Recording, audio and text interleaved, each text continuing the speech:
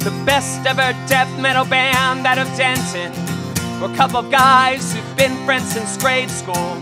One was named Cyrus, the other was Jeff, and they practiced twice a week in Jeff's bedroom. The best ever death metal band out of Denton. Never settled on a name, but the top 3 contenders after weeks of debate were Satan's Fingers and the Killers and the Hospital Bombers.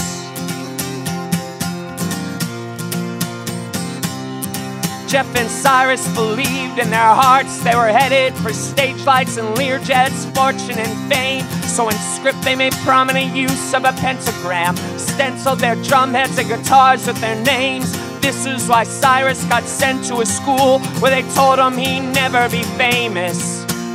This is why Jeff, in the letters he'd write to his friend, helped develop a plan to get even. When you punish a person for dreaming their dreams, don't expect them to thank or forgive you. The best ever death metal band out of Denton will in time both outpace and outlive you. Hail Satan! Hail Satan! Tonight, hail Satan! Hail Satan! Tonight, hail, hail!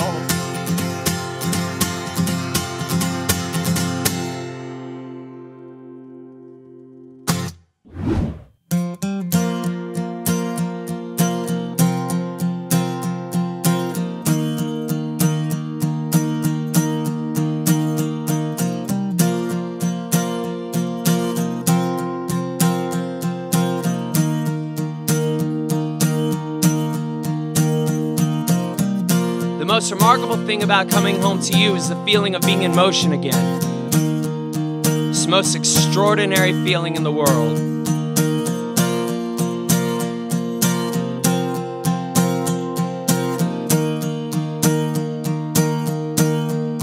I have 2 big hands and a heart pumping blood in a 1967 Colt 45 with a busted safety catch.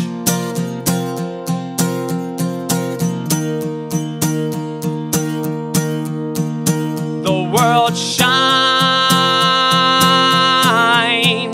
as I cross the Macon County line going to Georgia.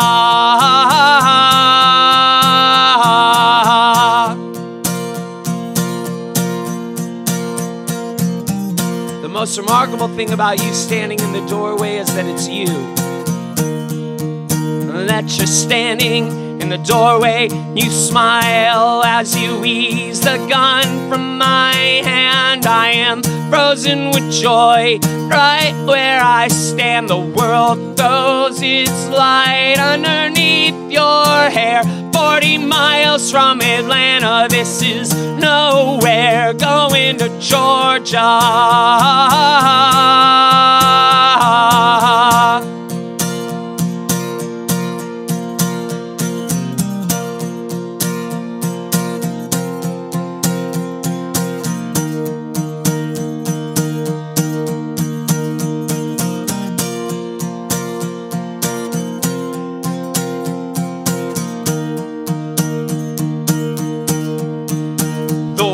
Shines as I cross the Macon County line going to Georgia.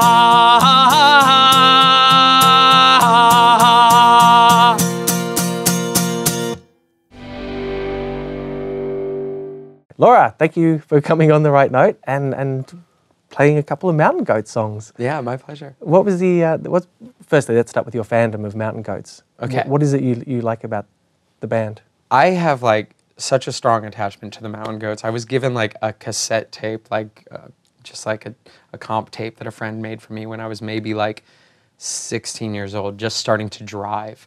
And like would do a lot of long road trips where I would just listen to those same cassettes over and over again. So like developed a love for the Mountain Goats. And at the time, John Darnell was just doing songs on like on a boombox, like, so they were always like really lo-fi recordings with like the sound of the hum going the whole time. So it was so different than anything else, you know, but it like really, despite the recording quality, the songwriting always shined. And, you know, over the years, like watching them progress as a band, watching John Darnell progress as an artist, like I've stuck with them, excuse me, and really like been able to see the growth there. But like, I don't know, like on this last tour we were on out with Green Day, like there was a lot of dead time, you know, waiting to play, waiting to sound check or whatever. So to be productive and not to just be sitting backstage looking at my cell phone, I was like, you know what, I'm going to go through and I'm going to just like start picking Mountain Goat songs and learning covers, try to do one a day. And like, it was really like, I wanted to approach it like studying an artist, you know, and studying their body of work.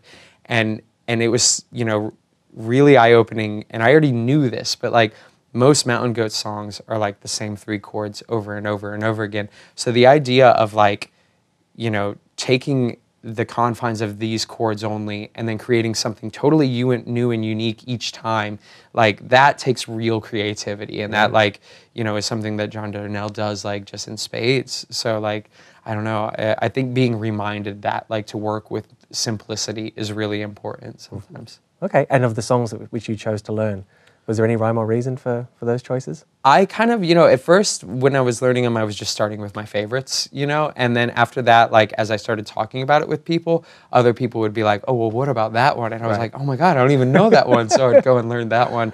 I mean, the Mountain Goats just have like such a large body of work that, you know, like there's surely albums you missed, even if you're like a lifelong fan. Yeah.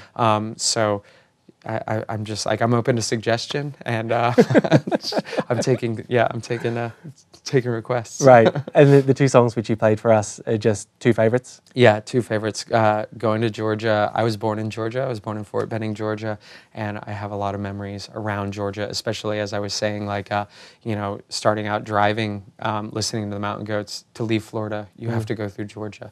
So going to Georgia when you're leaving Florida was always like, I'd put that song on as I crossed the Georgia state line.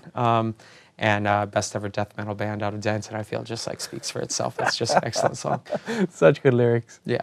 Excellent. Well, thank you for playing them. Yeah, my pleasure.